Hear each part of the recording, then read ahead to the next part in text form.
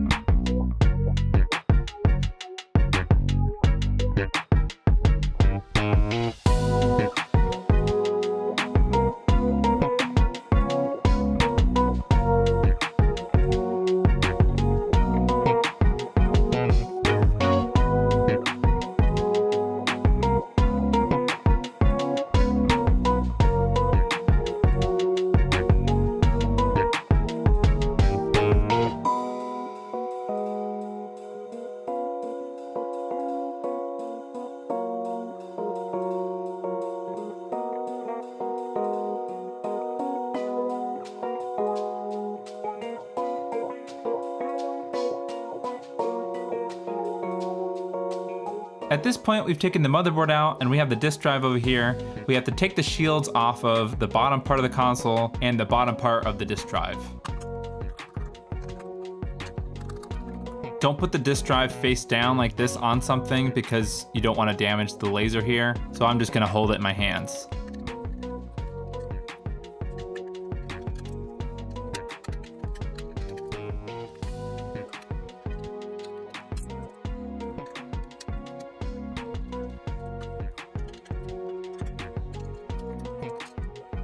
And then make sure you put the disk drive up like this. You can put everything else aside and just get your two shields out. We're gonna need to modify both of these shields to get the flex cable to fit. I'm gonna use a Sharpie now just to outline exactly where we're gonna cut. Let's work on the bottom shield first. We're gonna make a cut here, kind of removing this screw right here, and it's gonna end right about here, so we're gonna leave this other screw hole here. But we're gonna cut a notch in this part of the shield all the way to the bottom of the shield here. So basically everything here and there. All this part that I've put X's on, we're gonna notch out. And if you take the top shield that was underneath the disk drive and sort of line it up where we had made a mark on the bottom shield, if we line it up there, we're gonna continue these lines on the top shield as well. And we're gonna go all the way to about halfway here. Halfway on the shield there, put an X. So we're gonna notch out that spot with the X's. And then on this side, we're gonna remove this piece here. This whole chunk right here, all the way to the top. And then right here, from about here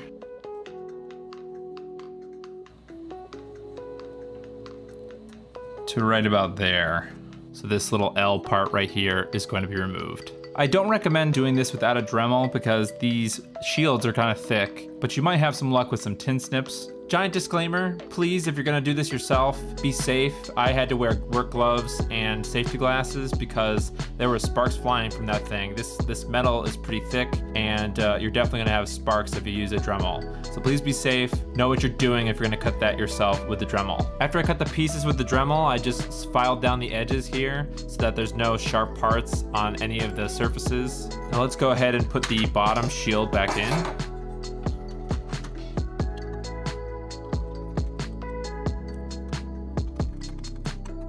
get that out of the way. And then we can go ahead and attach the bottom shield back on the disk drive.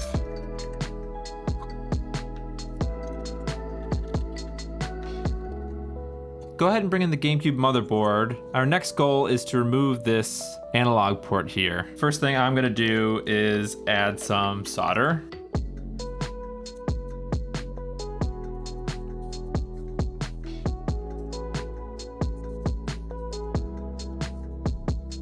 Dan uses a heat gun to remove this, but what I'm gonna do is I'm gonna use my desoldering gun to desolder the pins in the middle here, and then I'll use some solder wick to wick the solder from these 4 remaining little ground legs here.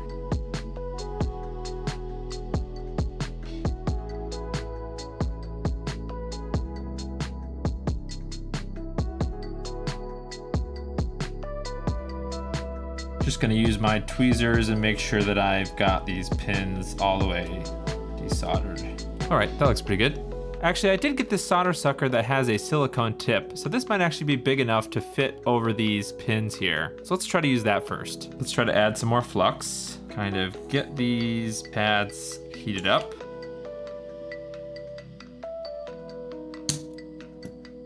Hey, that kind of worked. Let's try another one.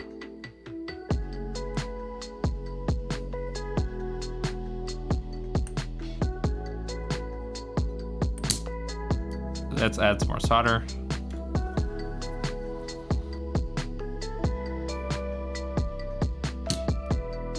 Let's do another one. Seems to be working all right.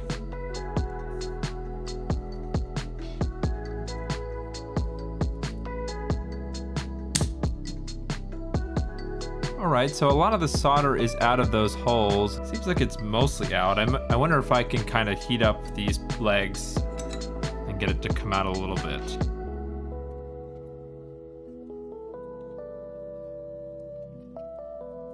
It can like wiggle out here, so it's not really attached by much.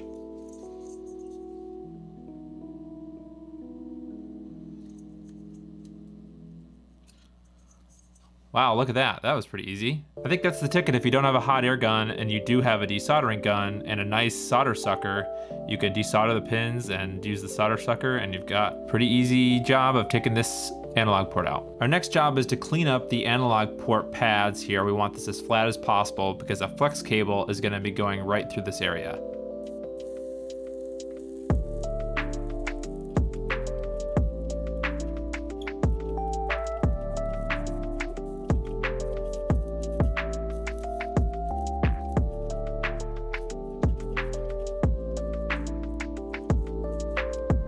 All right, that's pretty good. Let's clean this up with some alcohol.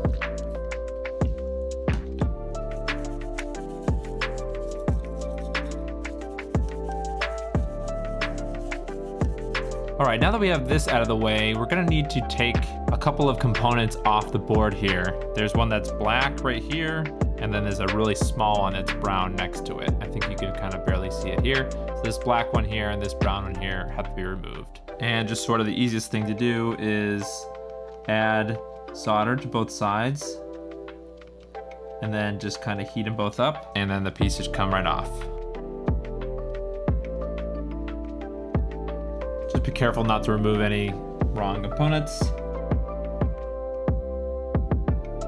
Okay, that's those 2 components removed. And while we're here, let's clean those pads up. Be very careful again not to remove anything you don't want to.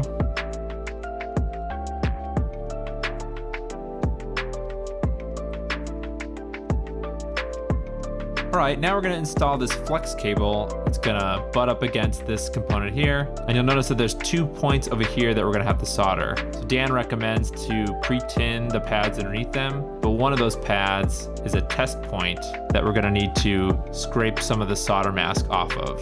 So first things first, let's scratch some of the mask off of that test point.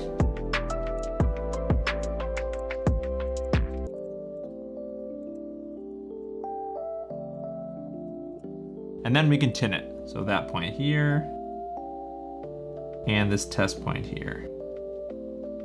That's kind of hard to do, but I think that should be good. Then we're gonna line this up here, and we'll tack it down at this chip here. Just gonna add some flux to my tip here so that we can line the cable up and tack it down.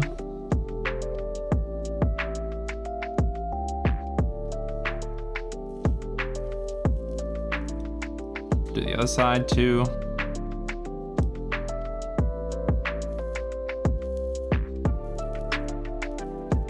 And now we can kind of do a little bit of drag soldering to connect all these pieces here.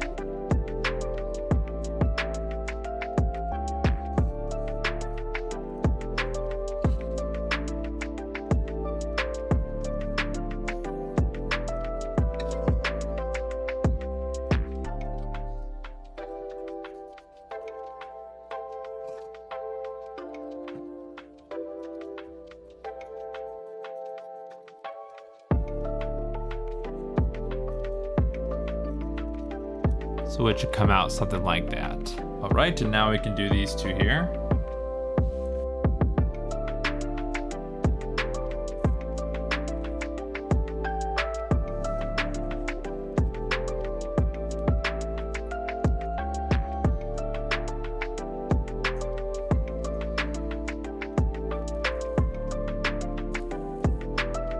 Okay, that looks pretty good. Now we're gonna go ahead and solder this little quick solder board to the flex cable here. So if you put it over these points on the flex cable, you'll notice that there are still some points here from the old analog port that we're gonna need to solder to. So these ones aren't gonna line up, but this one will.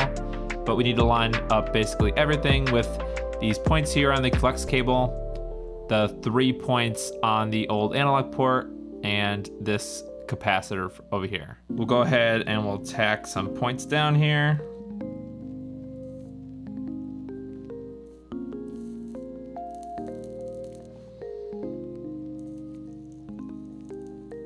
All right, that looks good. Let's do the other end of the flex cable so that none of this moves. And then we'll go ahead and solder everything.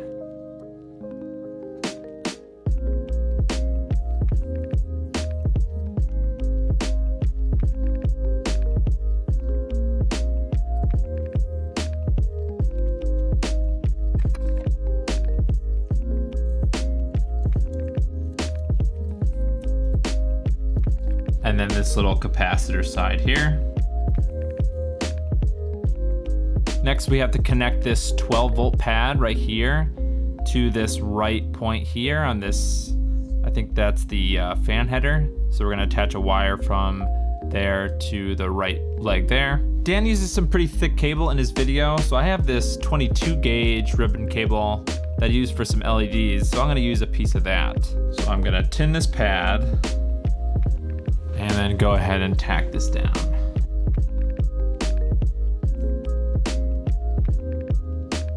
Then I'm gonna tin this point here, measure the wire and cut it, and solder it on there. Now Dan recommends using a multimeter to test continuity to see if any of these points are bridged, so I'm gonna go ahead and do that.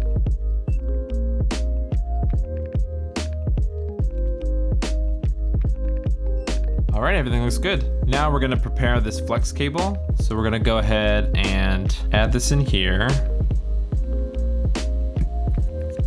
And then he's got some sort of cool fold that he does. So you wanna fold it like a 90 here. And then take the cable out and then fold it back on itself so that it goes underneath. Let's try that, add this back. He says that the goal is to try to avoid this screw hole here. And then once you've got it lined up, just kind of crease it a little bit. You don't wanna go crazy because you don't wanna bend this, you don't wanna break this flex cable. Put this aside for a second and bring the bottom shell in. Then you can go ahead and put the board into the case, press it down, and you'll notice that that flex cable comes out the hole that we cut. Then we're gonna go ahead and cut this screw hole thing down a little bit.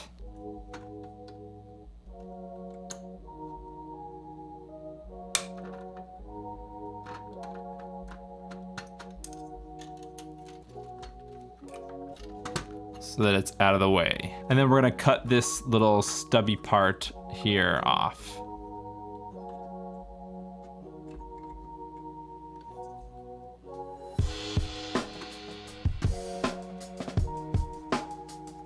put that aside a second and grab this piece here. Now he says to add a bevel to this connector piece here, and he has a huge file that he uses.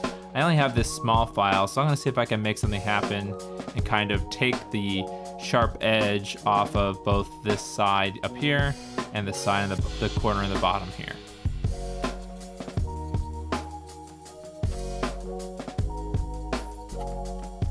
Okay, so that's one side. Let's do the other.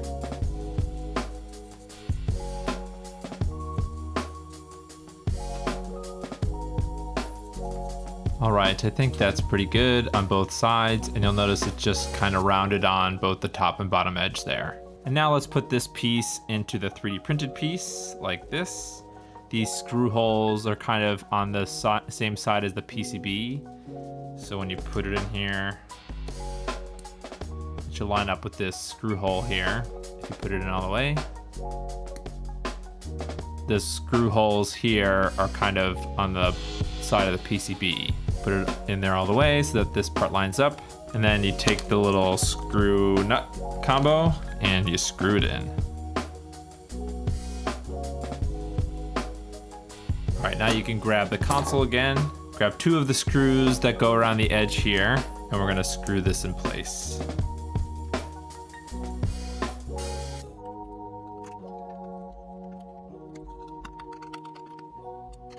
Now let's go ahead and screw these screws in here.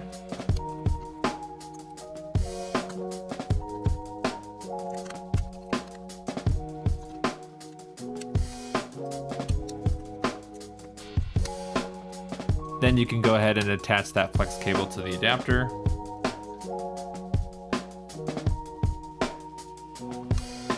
At this point, we can go ahead and test the port. I have this Carby HDMI adapter. I'm gonna go ahead and do some testing with that.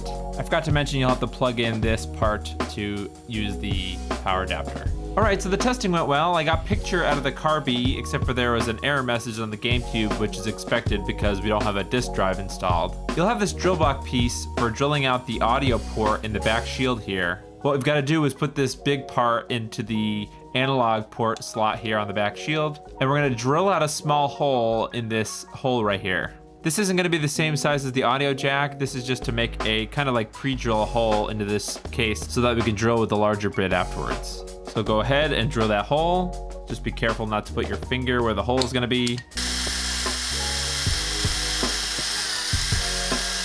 So now we've got to drill out this smaller hole so that I can fit the analog port here. Dan said that the 3/16 drill bit is just barely too small. So let's go to the next biggest one, which is 13/64. Yep, that seems to be just perfect. Let's go ahead and put the GameCube back together and then we can test it again. Shout out to Greg Collins from LaserBear for giving me the 3D printing files for the drill block. The digital port mod kit that I received didn't have the drill block, so he really helped me out. If you enjoyed this video, give it a like and get subscribed for more GameCube mods coming soon. I'll see you in the next video.